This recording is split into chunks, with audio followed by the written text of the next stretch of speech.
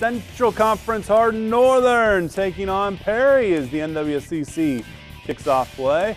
Start with the Commodores on offense. Louis Hurston, the pitch to Shane Overly, makes his way up the sideline. 38-yard pickup here for Overly. I was at the Perry FCA earlier this week. Had a great time there. Hurston looking to pass now, finds Martell White, and he makes his way into the sunset. Touchdown Perry.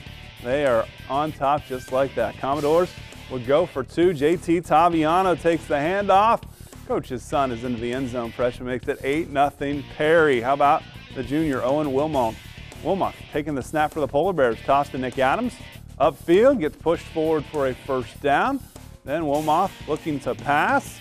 Throws to Dalen Pease, but Luke Floyd picks him off.